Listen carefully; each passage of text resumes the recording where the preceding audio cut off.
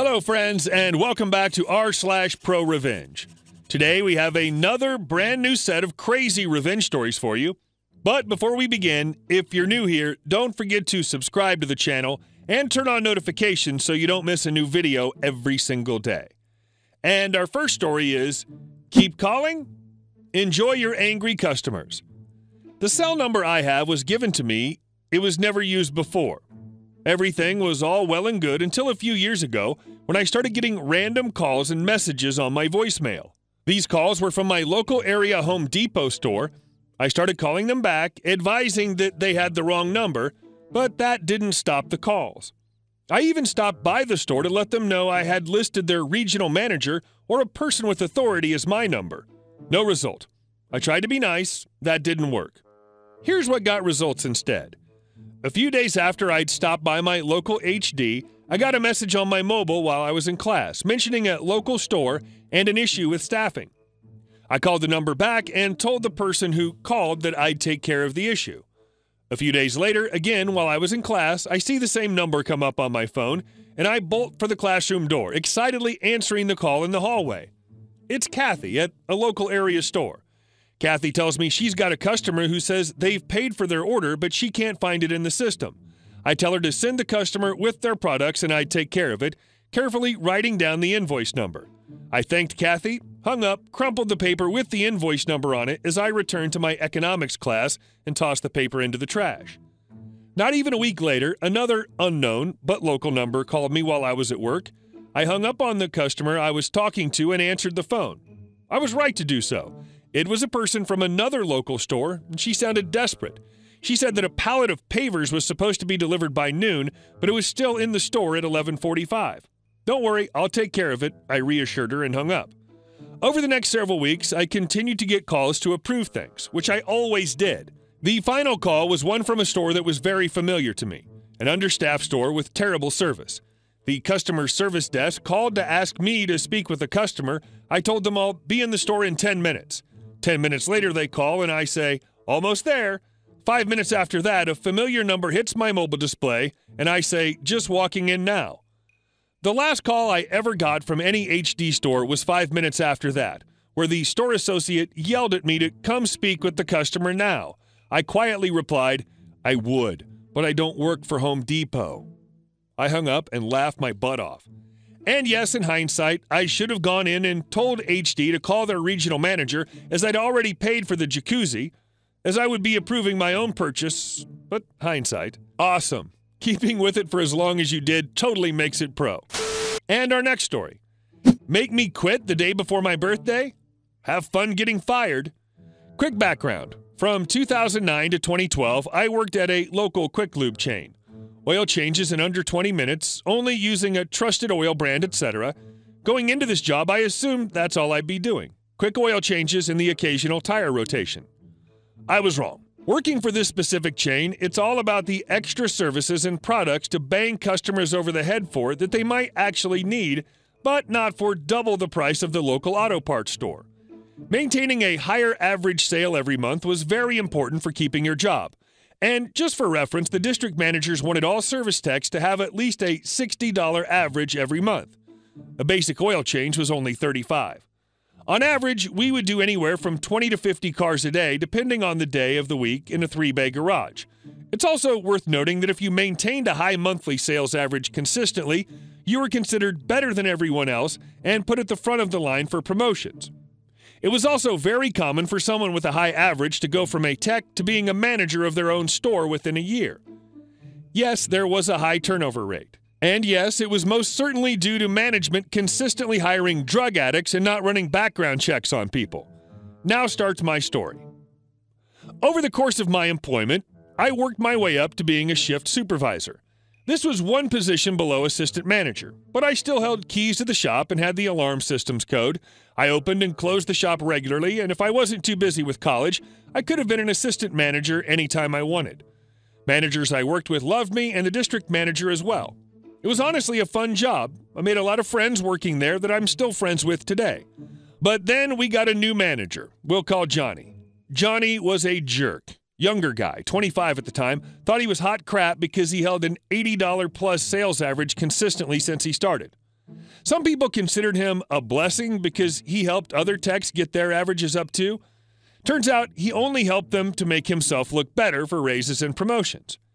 Here's a quick list of things Johnny did once he took over my store. Consistently disappeared while working for hours at a time to go walk around talking to the local college girls. Left every Saturday, the shop's busiest day, 3 to 5 hours early, and would have someone else clock him out at the end of the day.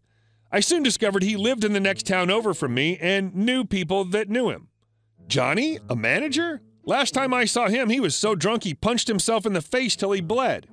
He dropped out of high school and ended up living in the park for a while. How'd he get that job with no diploma? He was bipolar, so screaming matches and temper tantrums became a regularity.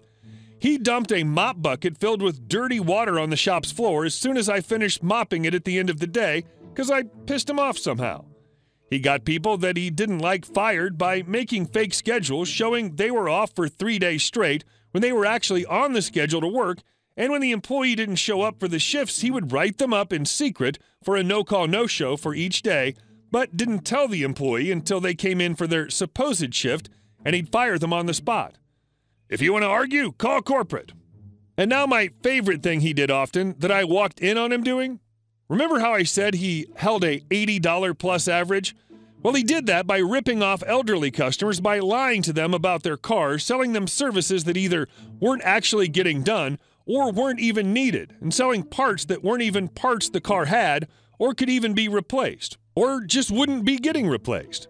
I discovered his little scam by getting stuck closing the shop so he could go home a few hours early.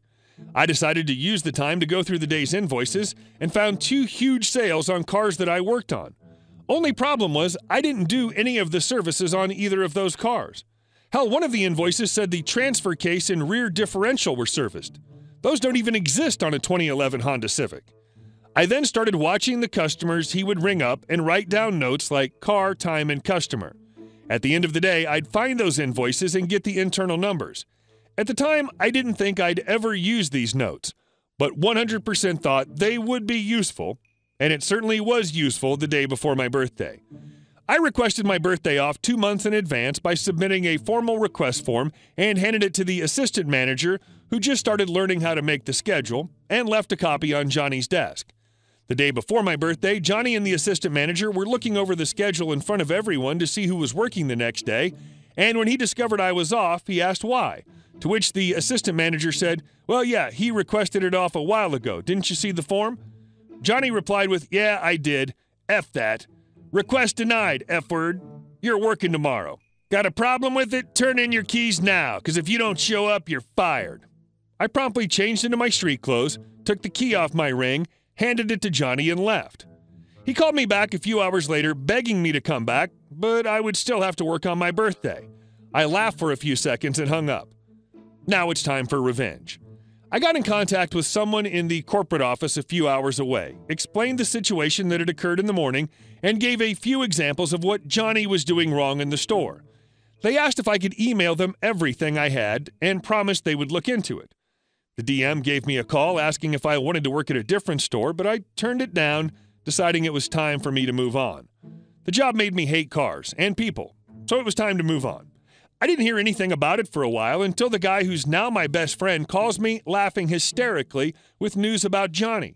Apparently, Johnny had been begging for a raise or a promotion to start training people to become managers so he would be out of the stores and customer service completely. One day, he got a call from the corporate office to discuss this. He was beyond elated and told everyone who would listen. Turns out that was a lie. They had him drive 3 hours away to sit down and review footage of things he's been doing, going over those bogus invoices, and listening to voicemails of customers calling and complaining about getting ripped off. He was immediately fired. Found out he ended up never finding work in the state again and actually had to move a few states away. Myself, I ended up in a different industry, working for the state, making way more money with a ton of benefits. Unless Johnny hit the lotto, the winner is me. And our last short story. Got to kick out a litigious B-word. Okay, so I manage a sports bar. This woman sued us 5 or so years ago for slipping and breaking her leg. Her dad was known to stage accidents and fall all the time. Turns out the daughter had the same idea.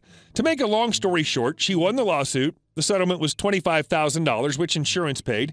During the lawsuit, her dad keeps coming into the bar to inform us he's going to own the bar soon. Just being a jerk of a man with his daughter following him behind with a smirk on her face, so we kindly tell them to leave. He continued this for a week or so, then he finally quit. Well, cue to last week. I see this woman who looks an awful like the woman that sued us many years ago.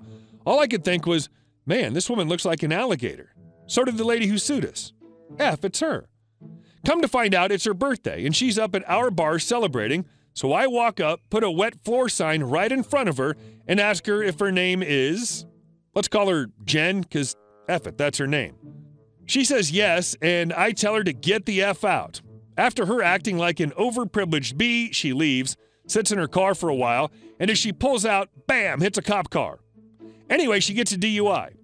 I don't know if the stars aligned or baby Jesus was looking out, but it was a great night, because F her. Hey guys, thank you all for watching the video to the end, and I'll see you in the next one.